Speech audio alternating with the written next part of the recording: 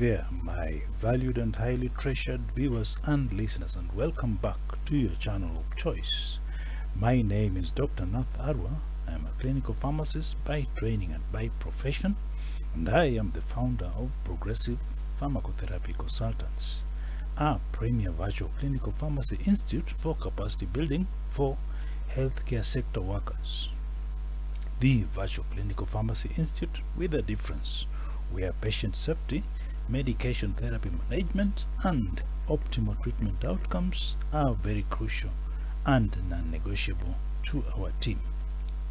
Here we seek to remain your premier source of crucial tips for high-impact pharmacotherapy services. So I'd like to humbly urge you to sit back and spare me part of your precious time as I share tips that you may find useful in your line of duty with you. So welcome. So question number 1 reads: a 69-year-old male patient suffering from type 2 diabetes mellitus presents to the endocrinology clinic at your hospital. He currently takes 1,000 milligrams of metformin twice daily orally after breakfast and dinner. His A1C is 8.5%. He has a past medical history of coronary artery disease, status post multiple stent placements. He is hypertensive and suffers from hyperlipidemia. According to your lab, the EGFR is 50 ml per minute. And this patient clearly tells you he has a preference for oral antihyperglycemics and declines to use any insulins or any other subcutaneously administered antihyperglycemics at the moment. He has needle phobia. So my question to you is, what would be the most ideal therapeutic plan for this patient? Would you opt to initiate exenatide? Would you initiate empagliflozin? Would you initiate saxagliptin?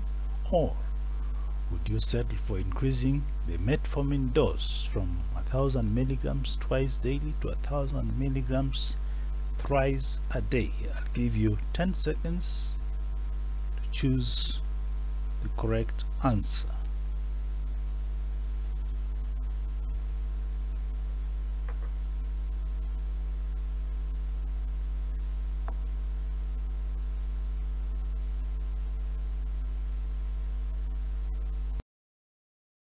So I'll settle for B and initiate empagliflozin.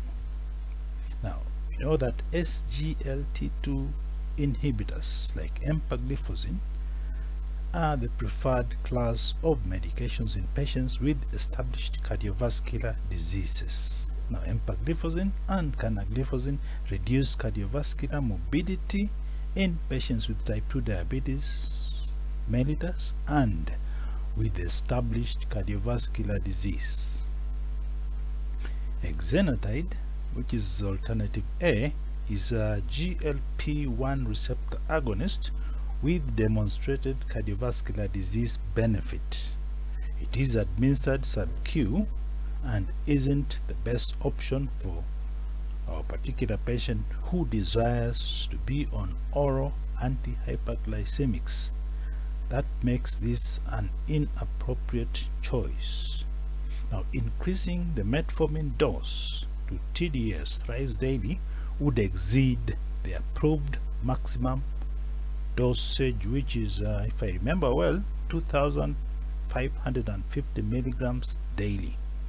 And for many forms of literature, we know that the maximum effective dose of metformin is 2,000 milligrams. So that would be exceeding the dose and exposing or subjecting the patient to unnecessary side effects, including GI adverse effects. Now, saxagliptin, alternative C, doesn't provide atherosclerotic cardiovascular disease benefits at all. It has been shown to increase the risks of congestive heart failure exacerbations, so I would not settle for that. It is important to consider comorbidities and choose agents that would provide the most benefit when you are treating such patients. Now, the ADA standards of diabetes care state that type 2 diabetes mellitus patients with established atherosclerotic cardiovascular disease or diseases should be on an SGLT2 inhibitor or a GLP-1 receptor agonist with demonstrated cardiovascular disease benefits, if appropriate and if feasible. Now, utilizing these interventions should give consideration to other side effects and complications that can occur within this class of drugs. So that's just by the way. And I would like to re-emphasize that agents that have demonstrated beneficial atherosclerotic cardiovascular disease risk reduction in treatment of type 2 diabetes mellitus include metformin, empagliflozin, liraglutide, semaglutide, and exenatide extended release form. But we know that our patients does not desire to inject any form of anti-hyperglycemic, so that limits our options to the oral forms. Among patients with atherosclerotic cardiovascular disease at high risk of heart failure or in whom heart failure coexists, the SGLT2 inhibitors are the preferred choice. Just by the way. So let's move to the next slide, please. MMA, a 32-year-old female patient presents to your accident and emergency department with a chief complaint of palpitations, anxiety, and diarrhea. And she has no past medical history on reporting. Her current pregnancy has been complicated by hyperemesis gravidarum. She's expectant. Her home medications include prenatal vitamins for supplementation, fixed dose combination of pyridoxine and doxylamine together with ondansetron to help sort out her vomiting and her nausea. And she also takes a calcium supplement called formulated vitamin D. On physical examination of the head, ear, eye, nose, throat, exophthalmos is noted, and the neck, on examining the neck, the thyroid gland appears enlarged. Now the lungs are clear to auscultation bilaterally, and she has an irregular heart rhythm and heart rate, and she's tachycardic. Her abdomen is non-tender, non-distended, and during a neuro exam she appears mildly agitated. Some of the pertinent labs include a sodium level of 137, potassium of 4.1, chloride of 101, bicarb of 24, BUN of 20, glucose of 215, serum creatinine of 0.8, WBC of 14.5, procalcitonin of 0.1 nanograms per ml, and her TSH is 0.02 million units per liter, and the free T4 is 10 nanograms per deciliter. The cortisol is 10 micrograms per deciliter. Some of our vitals include a systolic blood pressure of 161, pretty high, and a diastolic of 95, which is high as well. Her heart rate is 131. The heart is revving pretty fast. She's tachycardic. The temperature is 103.2 degrees Fahrenheit. So my question to you is, which of the explanations below would most likely apply to this dear lady's clinical condition? Is this picture due to serotonin syndrome, a thyroid storm, myxedema coma, or neuroleptic malignant syndrome? I'll give you 10 seconds to to choose the correct answer.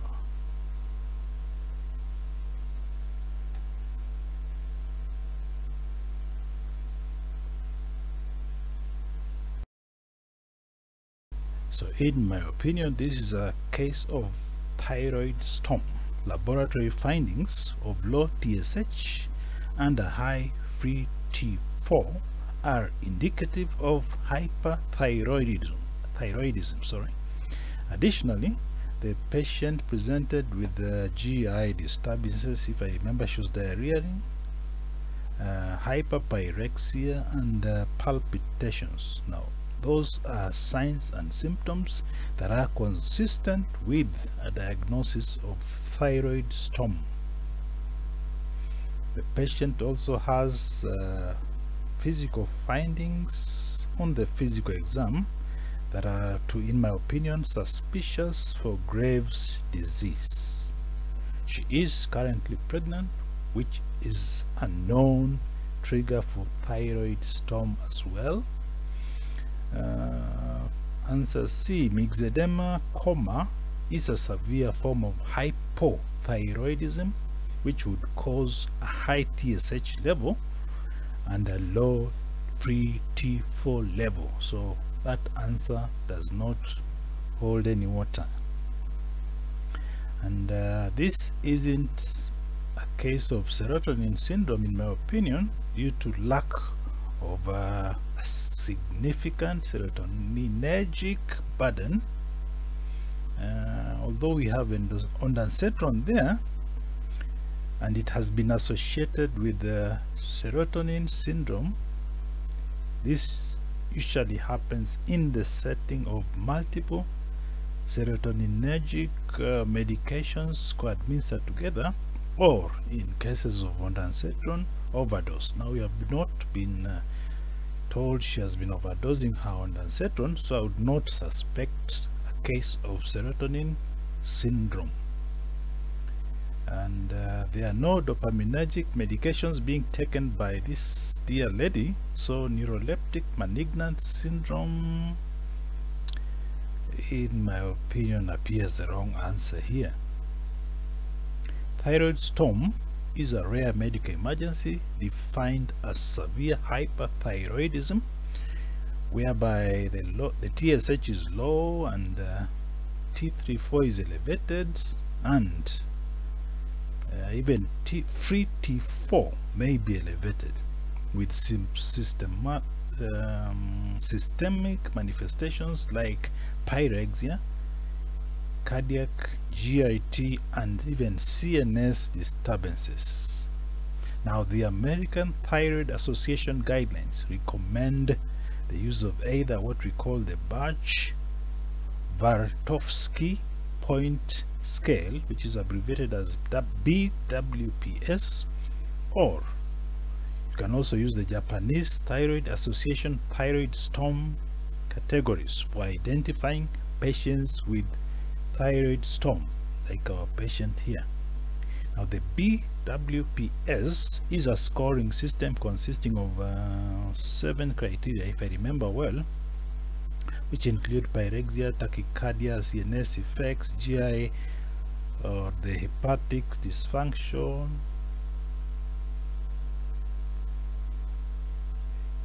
HCF, AFib, and even precipitating events. And scores that are equal to above 45 are usually highly suggestive of a thyroid storm. Now, the Japanese Thyroid Association uses clinical presentation to identify definite versus suspected thyroid storm cases. Now, after initiation of an anti-thyroid hormone therapy, both T3 and T4 levels may remain high after the normalization of free T4 levels. Now, use of TSH to monitor and to titrate therapy isn't recommended, since TSH may remain suppressed for several months. if a pregnant patient requires antithyroid hormone therapy, it is recommended to give propyl thiouracil during the first trimester only because of the risks of liver toxicity. Now, methimazole, which is the other drug used to manage this condition, isn't recommended during the first trimester due to concerns of fetal abnormalities, but it is preferred during trimesters 2 and 3. Those are just by the way, in case you encounter this condition in your line of duty. Let's move to the next slide. And the question reads, which of the medications listed below can reduce serum levothyroxine concentrations through a mechanism of increased clearance? Is it famotidine, atorvastatin, phenytoin, or calcium carbonate? I'll give you 10 seconds to choose the correct answer.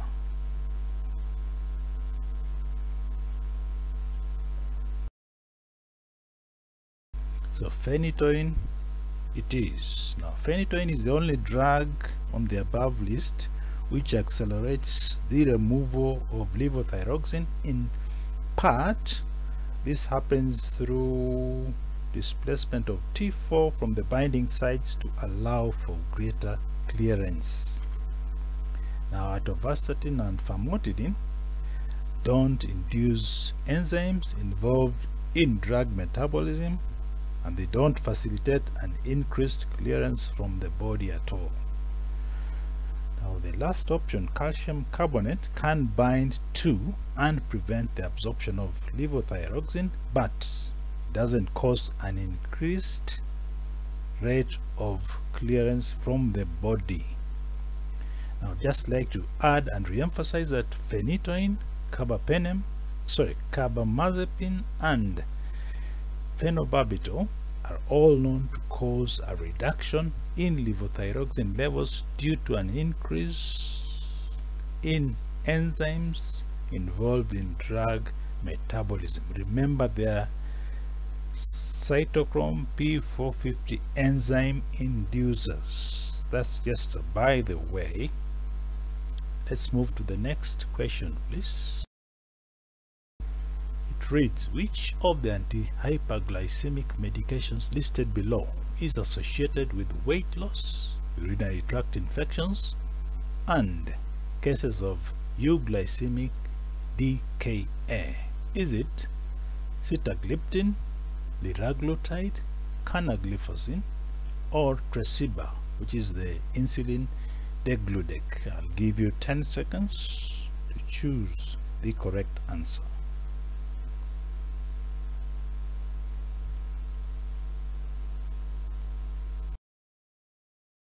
So canagliflozin it is. This side effect profile clearly corresponds to the SGLT2 inhibitor such as canagliflozin, which is also marketed as Invokana. Now, alternative B, liraglutide, which is marketed as Saxenda or Victoza, is a GLP-1 receptor agonist that is associated with weight loss, worsening of symptoms of gastroparesis if they are already present, and it can also cause pancreatitis, but it does not cause UTIs, neither does it cause euglycemic DKA. So B is not the correct answer. Now, insulin degludec or Tresiba is a long-acting basal insulin that is associated with cases of hypoglycemia, and it also has a potential risk of pancreatitis. So that makes alternative C the correct answer. Let's move to the next slide, please. DAM, a 58-year-old Hispanic man, is admitted to your hospital for thyroid storm. This gentleman was accompanied by his wife because, in her opinion, he was acting strangely over the past few days, and in our opinion, he was more irritable and confused and has been nauseated twice in the past 12 hours. Some of the vitals recorded at the A&D include a systolic blood pressure of 155, diastolic 93, heart rate of 24, a temperature of 102.4 degrees Fahrenheit, and the EKG reveals a sinus tachycardia. So my question to you is, which of the combinations listed below will be the most appropriate as initial treatment for Mr. DAM? Would it be a combination of levothyroxine and propranolol, or methimazole and propranolol, or sodium iodide and amlodipine, or methimazole and propyl thiouracil? I'll give you 10 seconds to choose the correct answer.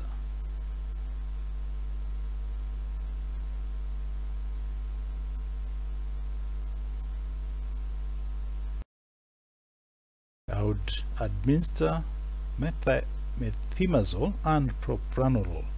Now, initially in thyroid storm, there are several therapeutic interventions which may be made.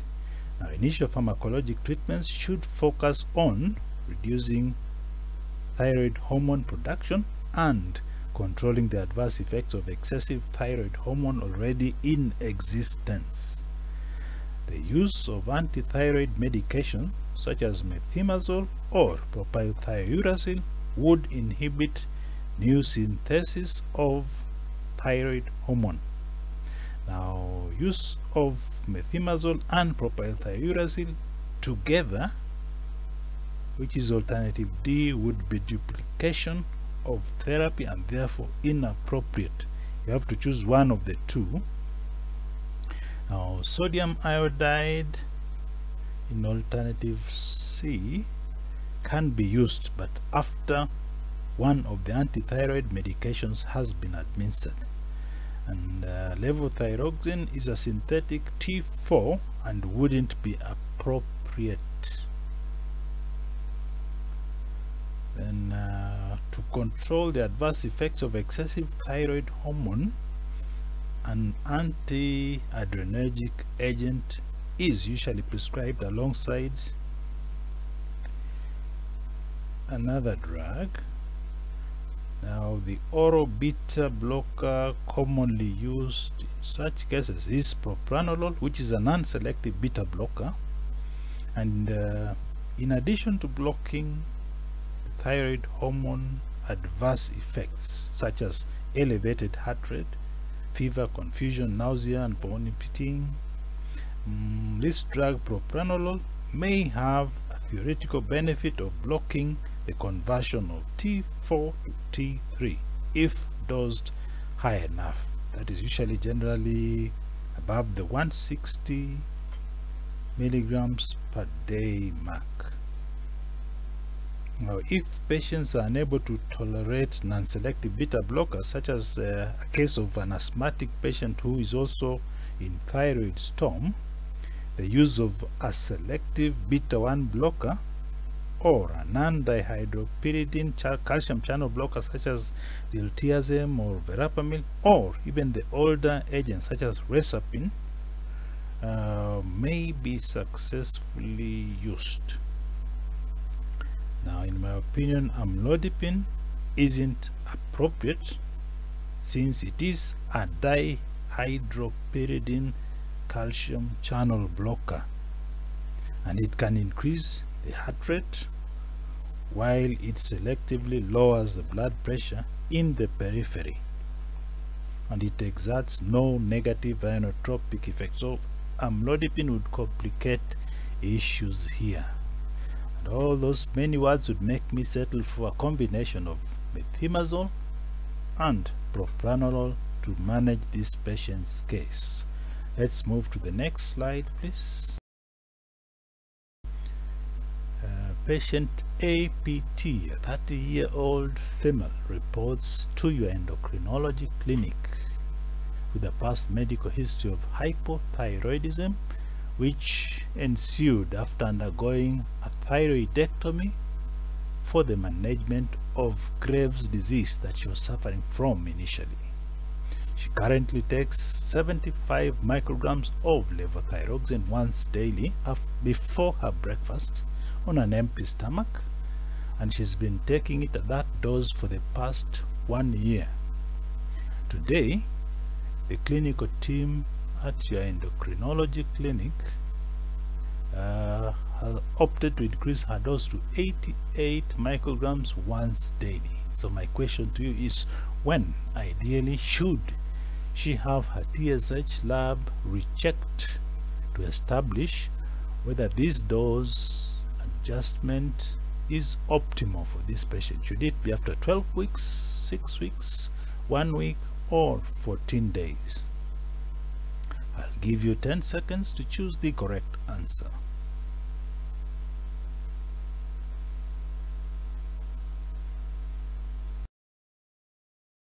I would recheck the values after 6 weeks. Now the reason behind it is the half-life of levothyroxine is anywhere between 6 and 8 days. It is therefore recommended that the TSH be rechecked 6 to 7 weeks after starting the medication or after change in dose,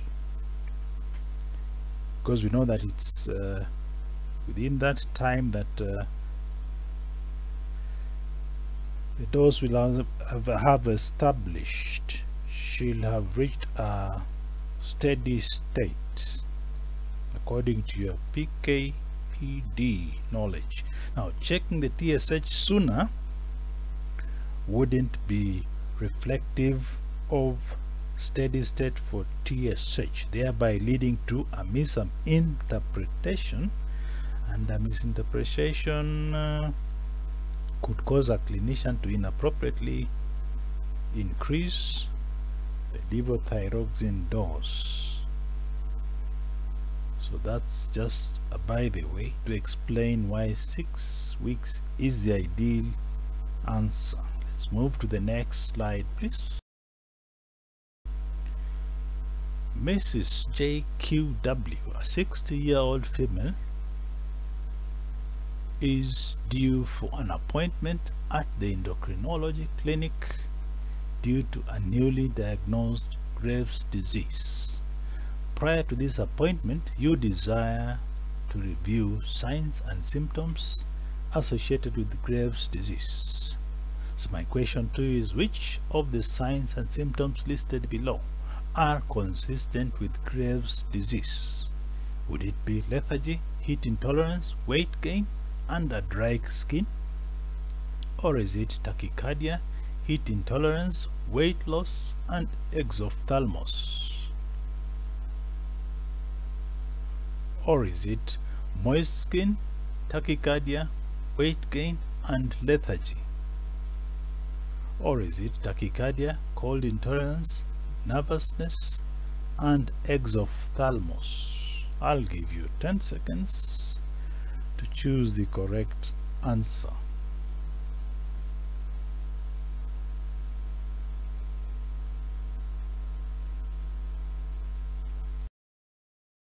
So I would settle for answer B.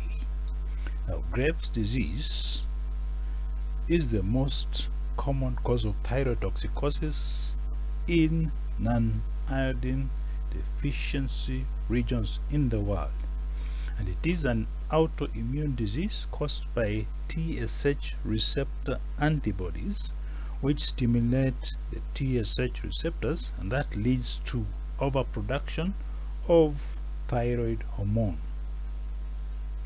Now, some of the symptoms of thyrotoxicosis may include, for example, weight loss, heat intolerance.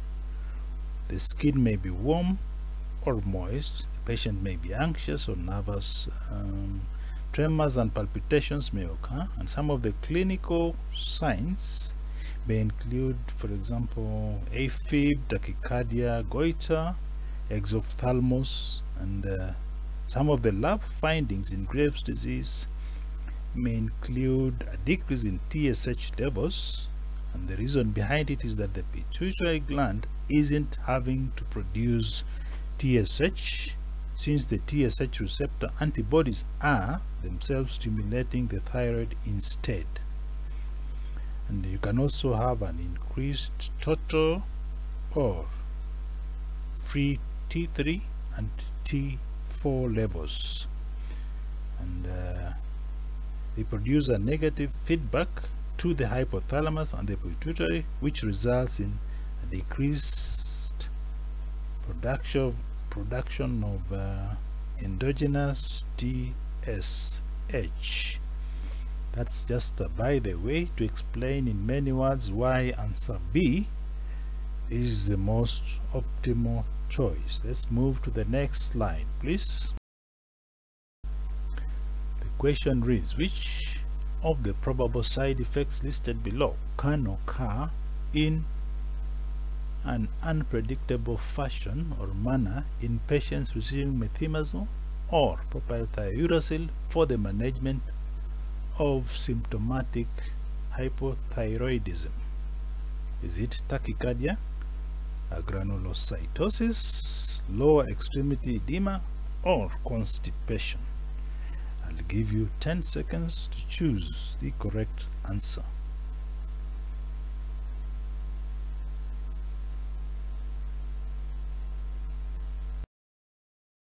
So the correct answer is B. Now, granulocytosis is low in incidence.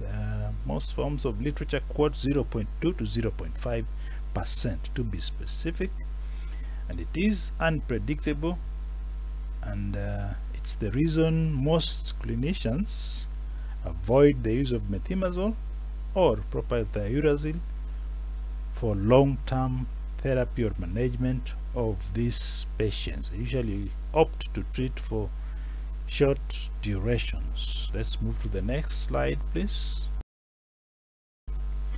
Next question reads, which of the following is a limitation of utilizing A1C to assess glucose control that can be overcome by continuous glucose monitoring technology, what we abbreviate as CGM? Is it A1C only measures acute glucose excursions or excursions? Is it true that A1C fails to identify intra and interday glucose variations? Or is it A1C measures average glucose over the past 6 months? Or is it A1C gives information on a single point in time? I'll give you 10 seconds to choose the correct answer.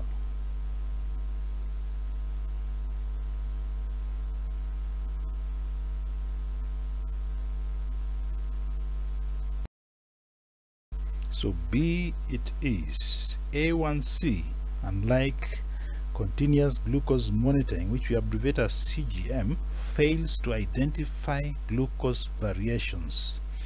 Now, in my opinion, while A1C provides an average glucose, it doesn't provide any details about how narrow the range is that defines the average and how much time daily and on average the patient spends in a given range of blood glucose levels.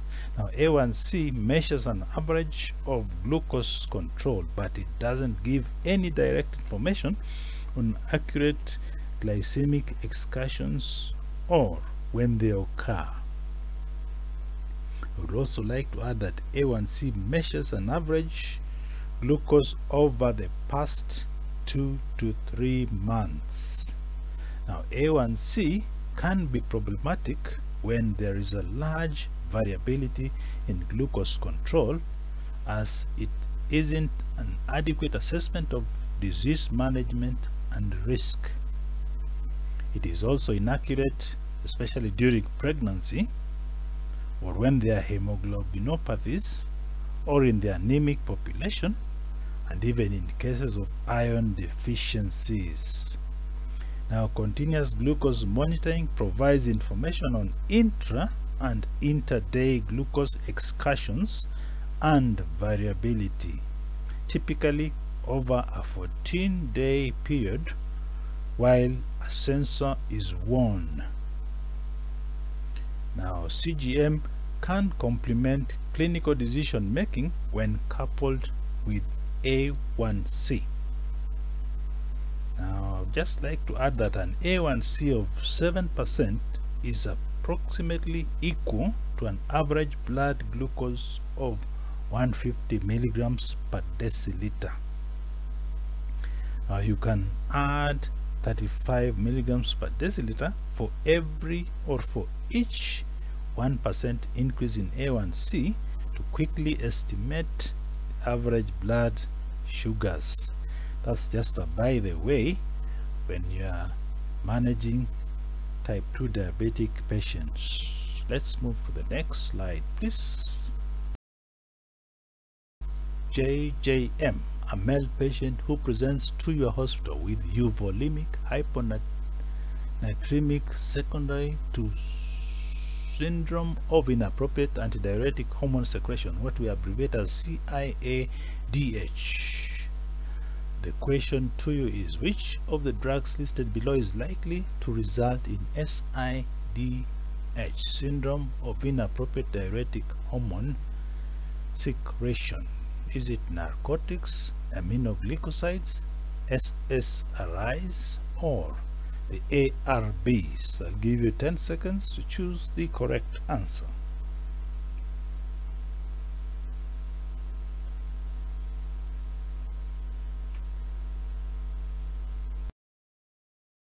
In my opinion, there are two correct answers. Narcotics and SSRIs can cause it. Now, SIDH is mainly caused by SSRIs, carbamazepine, barbiturates, and narcotics. Now, euvolemic hyponatremia can be seen in patients with hypothyroidism, with SIADH, with what we call beer potomania, or after ecstasy ingestion, or even in cases of psychogenic polydipsia, and even in water intoxication. Now, some of the medications that can cause euvolemic hyponatremia include amphotericin B, aminoglycosides, lithium carbonate, and phenytoin. So that makes answer B wrong in this particular question.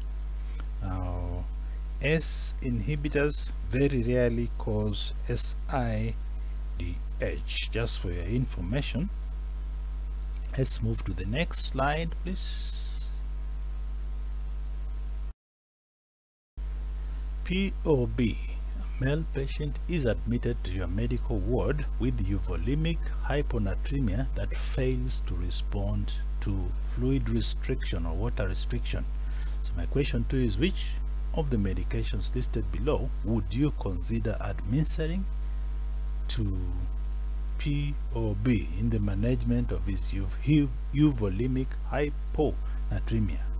Would you opt to administer lixisenatide, tolvaptan,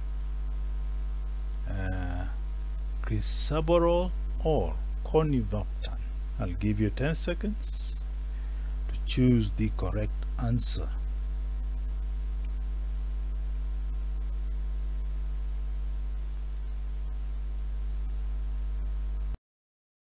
I would settle for tolvaptan. Now, if water restriction doesn't improve euvolemic hyponatremia, then what we call the arginine vasopressin receptors or receptor antagonists may be considered.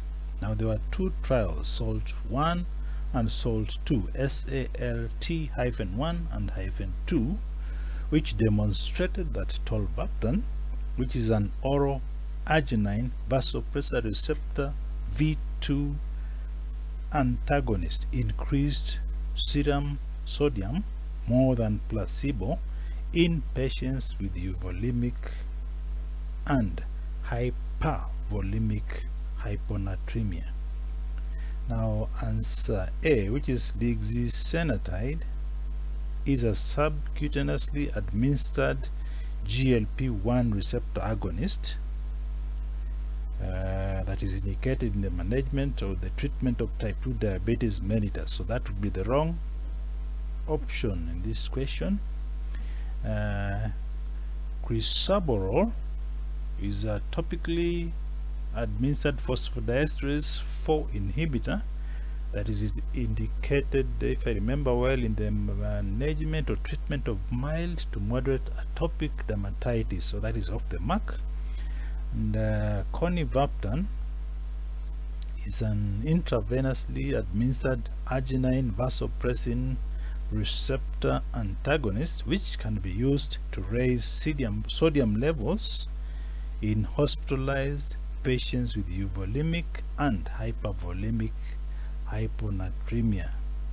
Remember, this patient, I think, is still at the clinic with, oh yeah, is admitted to the ward. So for oral administration, I would opt for answer B.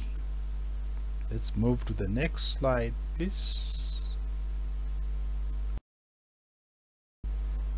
The question reads, your laboratory department uploads the following results on the hospital intranet. So these are an extract of the results. The sodium level is 115 milliequivalents per liter. The glucose is 340 milligrams per deciliter. So my question to you is, what is this patient's approximate true sodium concentration in the serum? Is it 130 milliequivalents per liter, or is it 120, or is it 110, or 140 milliequivalents per liter? I'll give you 10 seconds to choose the correct answer.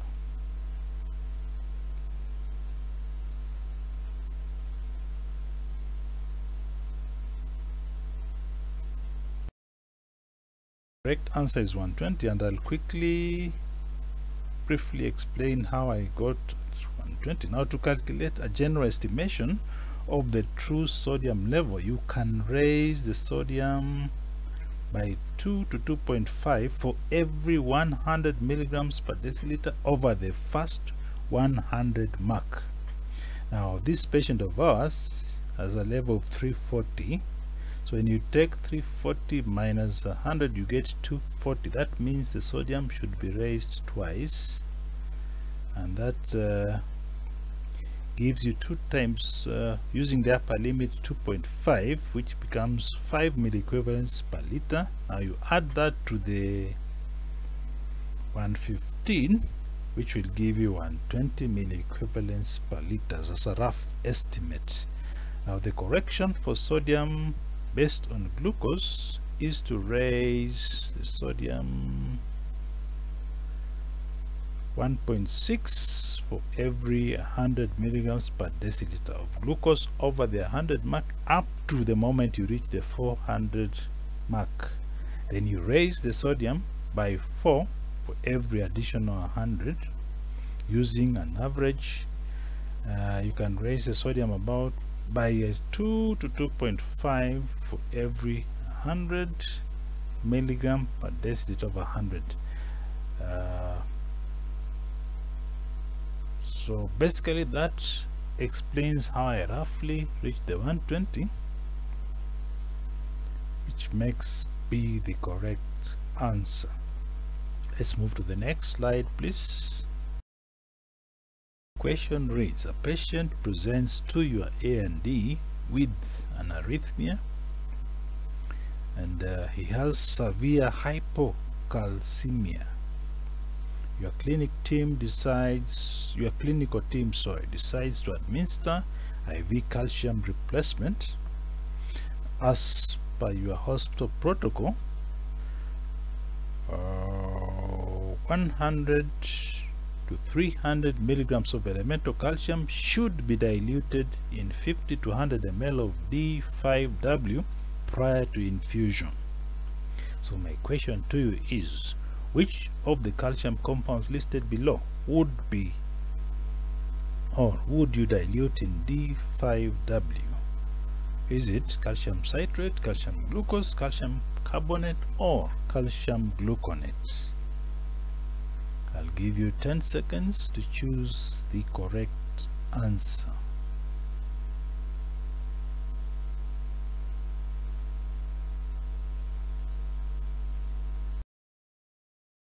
The correct answer is B.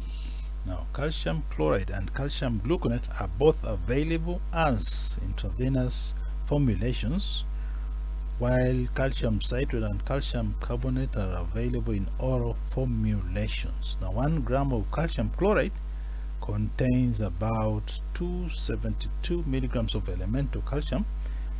Now, a gram of calcium gluconate contains about 90 milligrams of elemental calcium. The chloride is closer to the 300 mark that we would like to supplement with. Now, due to the differences in concentration, calcium chloride should be administered via the central line, except in very few situations, such as a case of PEA, cardiac arrest, since it is very conc and it can be caustic to the smaller blood vessels, and it may cause phlebitis in those smaller vessels. So I would settle for calcium chloride diluted in up to 100 ml of D5W prior to infusion. Let's move to the next slide. Mr. KHR, a male patient, presents to your A&D with a tremor, increased reflexes, and disorientation. Now, your clinical team suspects magnesium deficiency based on this clinical picture. So my question to you is, which of the conditions listed below can lead to hypomagnesemia? Is it end-stage renal disease, antacid overuse, chronic alcoholism, or Addison's disease? I'll give you 10 seconds to choose the correct answer.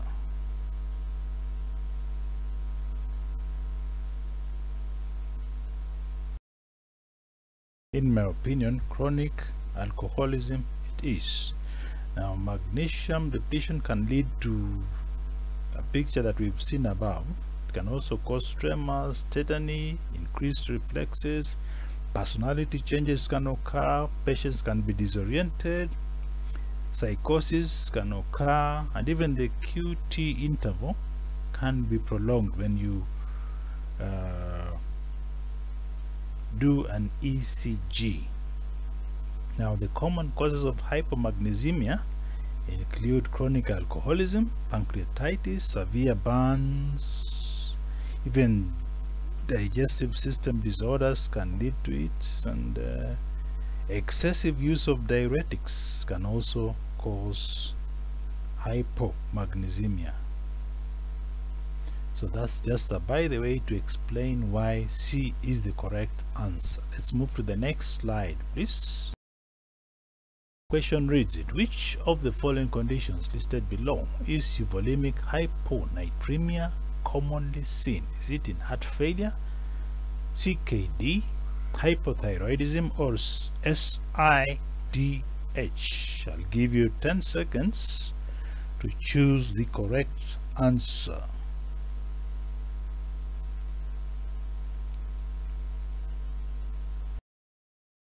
So in this particular case, the last two answers are correct. Now, euvolemic hyponatremia can be seen in patients with conditions such as hypothyroidism, SIDH, beer-potomania, those who have ingested ecstasy, psychogenic polydipsia, and even in water intoxication, because there is normal total body sodium but a decrease in total body water.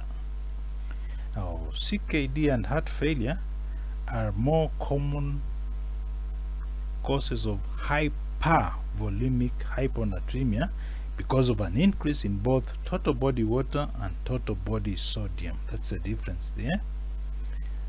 But the total body water is much greater than the total body sodium. Please note. Now, hypovolemic hyponatremia can be seen in patients with fluid loss, such as vomiting, diarrhea, or sweating, even in third spacing, where there is bowel obstruction, where there are severe burns, and even in diuretic use. And it can also happen in sodium wasting syndrome, for example. So that those many words justify why the last two answers, hypothyroidism and SIADH, are the correct answers to this question. Let's move to the next slide, please. The question reads, why does hyperkalemia commonly manifest in patients with CKD? Is it due to decreased aldosterone activity? Is it due to impaired potassium excretion? Is it due to decreased renin release? Or is it due to increased muscular contraction? And give you 10 seconds to choose the correct answer.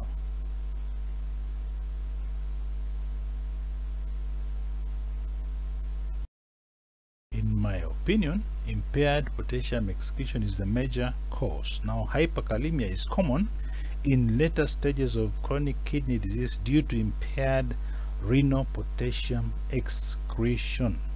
The kidneys are one of the primary regulators of total body potassium, sodium, calcium, and magnesium. Now, I would like just to emphasize that S inhibitors and ARBs and renin inhibitors can also cause drug-induced hyperkalemia by decreasing aldosterone activity, which blocks sodium and water reabsorption and leads to potassium retention.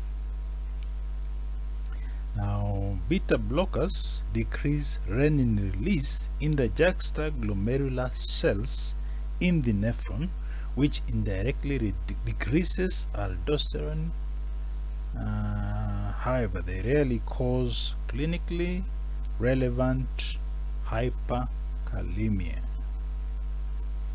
And succinylcholine, a depolarizing neuromuscular blocker, increases muscular contraction, which may compound on underlying hyperkalemia. And just like to emphasize that digoxin, which decreases the sodium potassium ATPase activity, causes potassium to remain extracellularly, which is mostly seen in overdose situations. Now, NSAIDs, on the other hand, can be a confounding factor in causing hyperkalemia by decreasing prostaglandin mediated perfusion of the renal afferent arteriole, but not typically in the general use of NSAIDs. So those many words justify why impaired potassium excretion is the culprit in this particular question. Let's move to the next slide, please. The question reads, which of the following is a rare etiology for the development of hypocalcemia? Is it hypoparathyroidism, multiple myeloma, diminished intake of calcium itself, or vitamin D deficiency? I'll give you 10 seconds to choose the correct answer.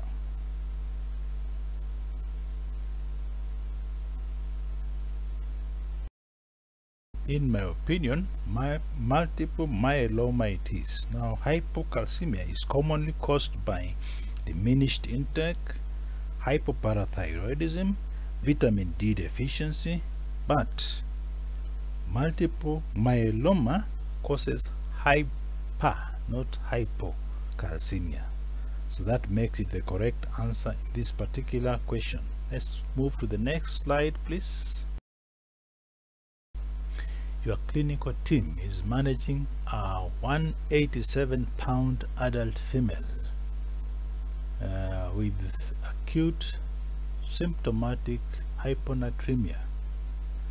Her reported sodium levels are 116 milliequivalents per liter.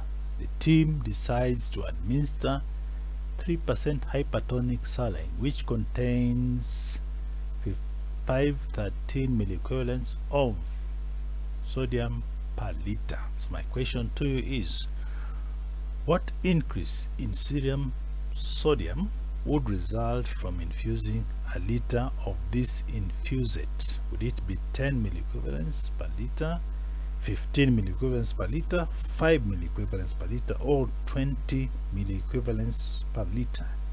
I'll give you 10 seconds to choose the correct answer.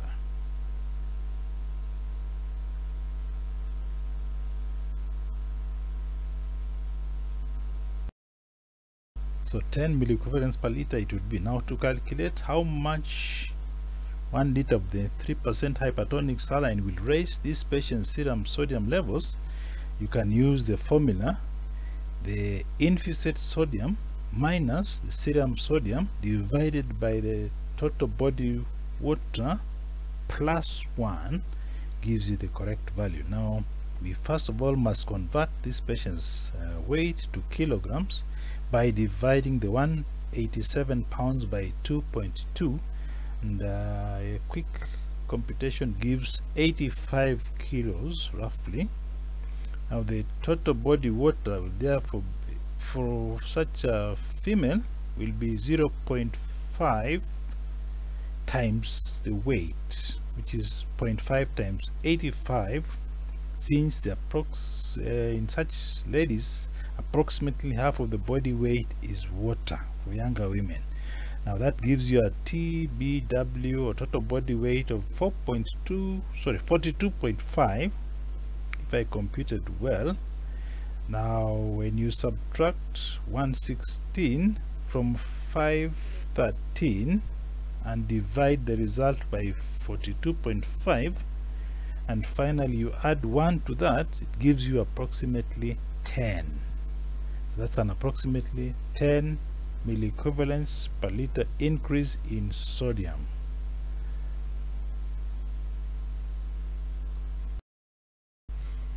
So dear ladies and gentlemen, my highly esteemed and honored viewers and listeners, that brings us to the end of part 37 of our pharmacotherapy MCQ series, which majored in endocrinology today. Now if this video helped you in any way, I would like to remind you to give it a thumbs up and to like it and to share it widely with your peers. And if you have not yet done so, I would like to humbly request you to subscribe to my YouTube channel. I would like to promise you that the best is yet to come, and I'm very thankful that you continue to collaborate with me and to support me. I look forward to interacting with you in the part 38 of our pharmacotherapy MCQ series. Thank you very much for always being there for me.